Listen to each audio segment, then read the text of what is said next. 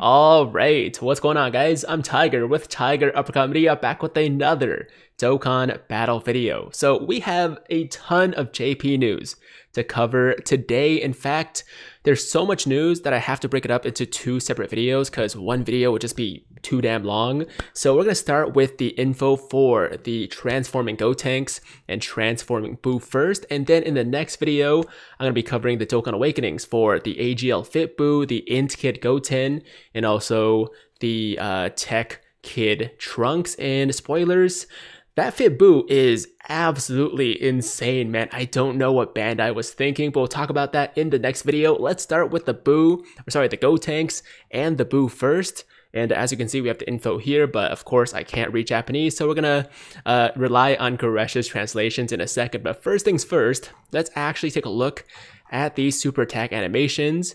And they're really clean. They're really nice. So we're gonna start with the Gotenks first.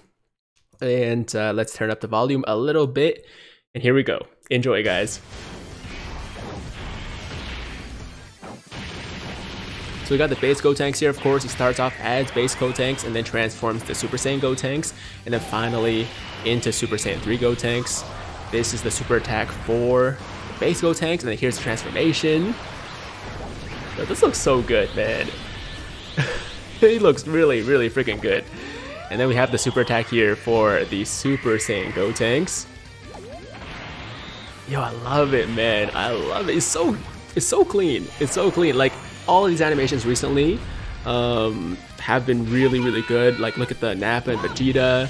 Look at even like the dual Dokkan Fest between the Angel Super Saiyan 3 Goku and also the Majin Vegeta. Just everything. The Beerus is really nice. So I gotta commend Bandai for sure. Akatsuki for sure for the quality of the animations. Yeah, I like this guy a lot.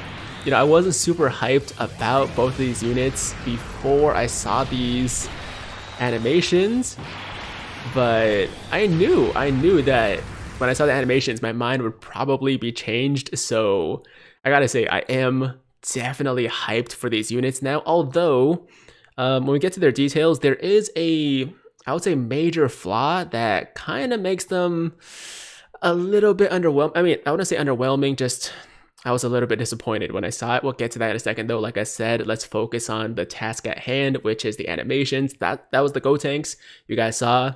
Really clean. Let's talk about or take a look at the Boo now. I don't know if you can tell, I'm very excited, but also like super tired, super sleep deprived, so I'm talking really fast. My mind is like not working properly. I apologize if I'm a little bit weird in this video. Okay, so here's the Boo. Enjoy. Alright, so there is the, I guess, base Boo and evil Boo. That's what they start off as, and then they go into just evil Boo. So here, I guess, this is the transformation. And then, of course, after, they'll become Super Boo. So here is the evil Boo. Yo, I love the whole thing he does with like turning his head back and then like flying backwards. It's super creepy. It's awesome. That looks so good, man. That's so clean. Okay, and now here's the final transformation into the Super Boo. Turns him into chocolate, eats him, becomes Super Boo. Yo, you know that close-up of his face is gonna become a meme.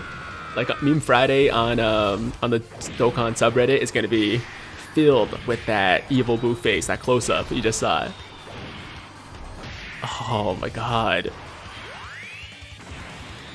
Dude, you know, I didn't think I would get that hyped for a Boo unit, but this dude's hype. This guy is really good. I mean, just aesthetically looks really good too. Okay, so there are the animations. Let me know in the comments down below what you guys think about them, which one you like better of the two. I think I still prefer Gotenks mainly because I like Gotenks more as a character, but I mean, this Boo is very good too. Like, the animations are top tier, no doubt. Okay, so now let's move on to the Dokkan subreddit, where we have the information for both units, courtesy of course, the homie Goresh. Huge shout out as always. We appreciate you as always. And we're gonna start here with the Boo first. So They start off as Majin Buu Good / Majin Buu Pure Evil, separation of good and evil. Leader skill, Majin Power, category key +4, HP attack and defense plus 170%. Of course, that would mean of course, that's a new category. And I would assume that it's like anybody that, all the Boos and maybe like Majin Vegeta as well. Who else? Deborah. I haven't seen the full category, so I can't say for sure, but you can kind of guess who the characters are in that category based on the name of the category, right?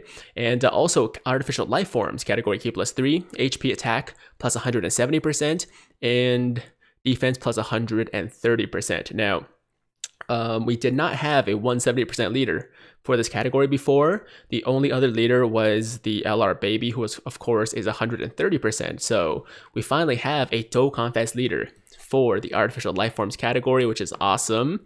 And LR Baby is about to go crazy. LR Baby, highly, highly underrated in my opinion. And I'm glad he's finally getting a 170% category. Actually, did he have a 170% category? I don't remember. Movie. No, not movie.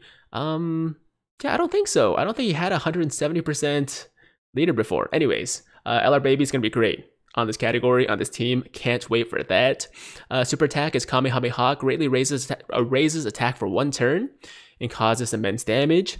And the passive is Ki +1, attack plus 100%, reduces damage received by 40%. Really great damage reduction right there. Exchange with Majin Buu Pure Evil when conditions are met. So the exchange conditions are exchange with Majin Buu Pure Evil starting from the 3rd turn from start of battle, which is really good. Of course, really easy to meet. All you gotta do is reach the 3rd turn of the fight and you can exchange. And this is not a active skill, so you don't really have a choice. It's gonna exchange whether you like it or not. But why not? Because the exchanged form is a lot better, right? So links are Majin, Innocence, Kamehameha, Infinite Regeneration, Revival, The Wall Standing Tall, and Fierce Battle. And the categories are Majin Power, Majin Buu Saga, Resurrected Warriors, Transformation Boost, Time Travelers, Artificial Life Forms, and Kamehameha. So once he exchanges into Evil Buu, the super attack is Guilty Flash, greatly raises attack for 1 turn and causes immense damage and seals super attack. Passive, Ki +2, attack plus 150%, reduces damage received by 40%, and high chance to stun the attacked enemy, medium chance to evade enemy attacks. So a lot of good stuff here, man. You seal super attack, you have a high chance to stun, which I assume is 50%.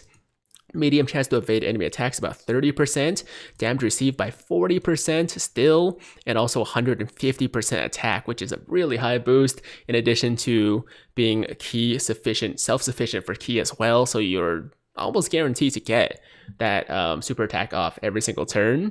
And conditions. Now, for the active skill, this was the thing that I was like kind of disappointed by, because in order to reach his final transformation, the Super Buu transformation, you gotta be above 70% HP, and also 4 turns have to pass after you initially exchange into Evil Buu, which means that a total of 7 turns need to pass between the start of the battle and you reaching the final transformation for this unit. So 7 turns, 3 turns first of the first transformation, and then 4 more turns for the second transformation.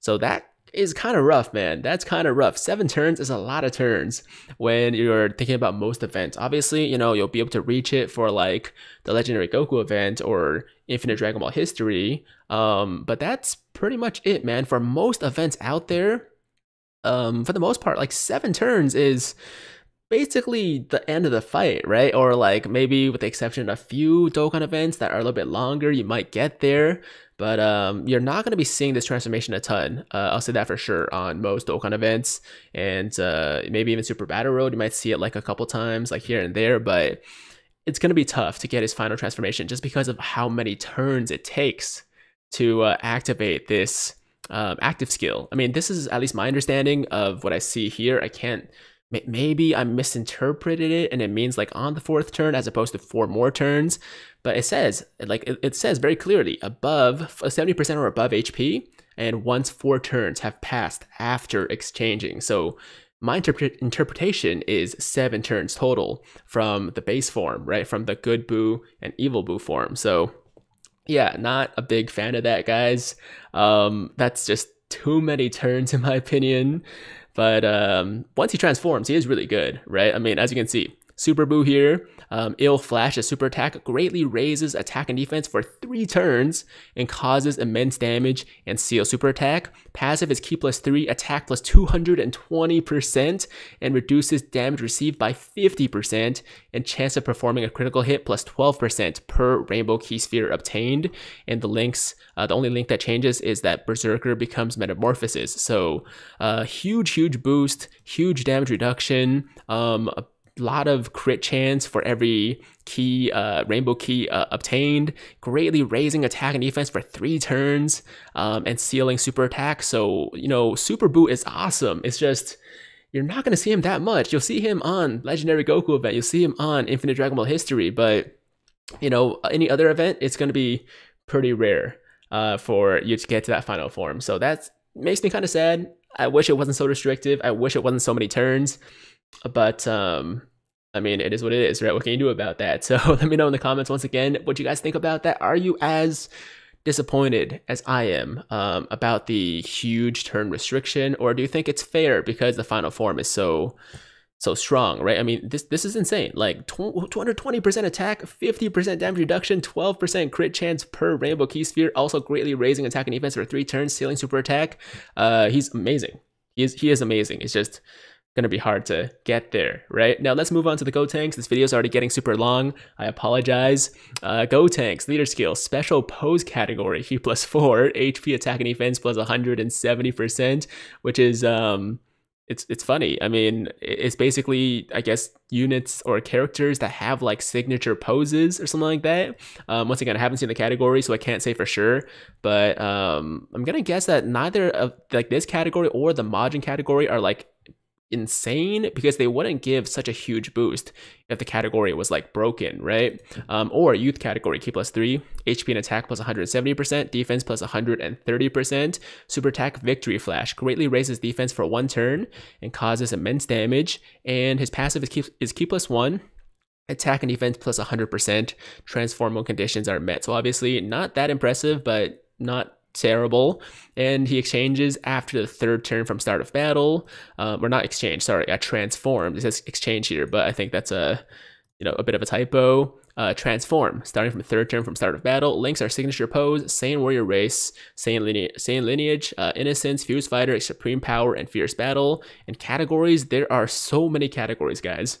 Special pose, youth, fusions, hybrid Saiyans, Majin Buu Saga, Super Saiyans, Super Saiyan 3, last resort, and transformation boost.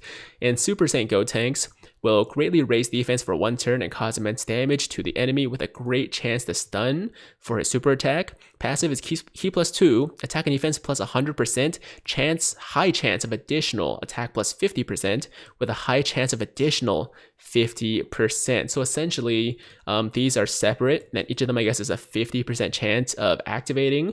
So, you know, in theory, you could get up to 200% attack and also high chance of additional 50% with a high chance of additional 50%.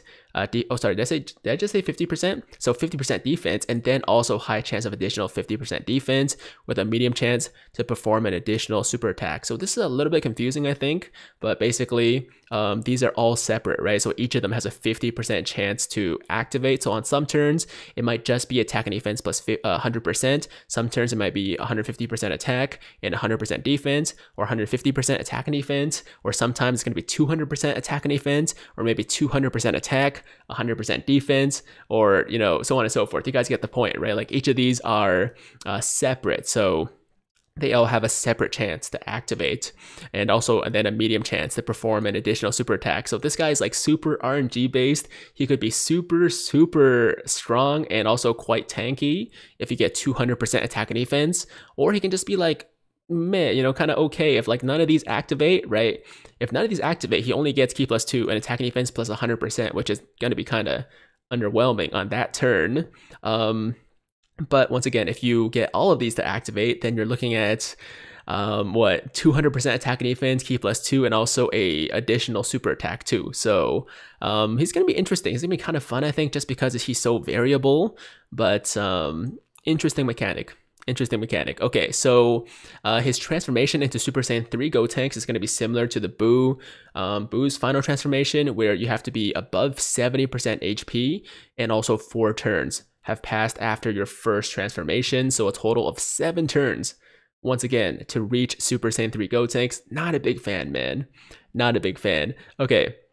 And also, okay, Super Saiyan 3 Gotenks, super attack is Brain Crash Hammer, greatly raises attack and defense for 3 turns and causes immense damage with a high chance to stun. Passive is attack and defense plus 100%, gain an additional attack plus 100% when performing a super attack, so that's 200% attack right there. Key +3, and great chance to launch an additional super attack for 4 turns from first appearance. So obviously less RNG based than its previous form, and you know, a ton of attack, and also a really good chance to perform 2 super attacks every single turn for the first 4 turns. Overall, both of these units are amazing. They're both really, really good, with the exception of that final transformation restriction. I think 7 turns is way too long, man. I think 7 turns is way too long. That's just my opinion. Once again, if you guys have a different opinion, make sure to let me know in the comments. I would love to hear about them. But yeah, that's it, guys. That's pretty much all the information I have for you today. New categories for both these guys, the Majin Power category as well as the Signature Pose category. And amazing super attacks, don't get me wrong, all right? I think that these guys both have top tier super attack animations. I think that they have great passives, great leader skills, great super attacks and everything, but I just think 7 turns is a lot, man. I just think 7 turns is a lot. Maybe I'm being crazy. Let me know what you guys think in the comments down below. That's the video though. Thank you guys so much for watching. We're gonna end off on this Boo animation compilation. Enjoy, and as always, if you guys like today's video, then make sure to like the damn video. And if it's your first time watching me, first time to the channel, and you like what you see, then definitely hit that big red subscribe button to join the Tiger Squad now. And while you're at it, hit that notification bell too, so that YouTube knows you want to stay up to date with all my latest content. And that's it. I'm out of here. Until next time, hope you guys have a fantastic day. I'm Tiger with Tiger Uppercut Media, signing out.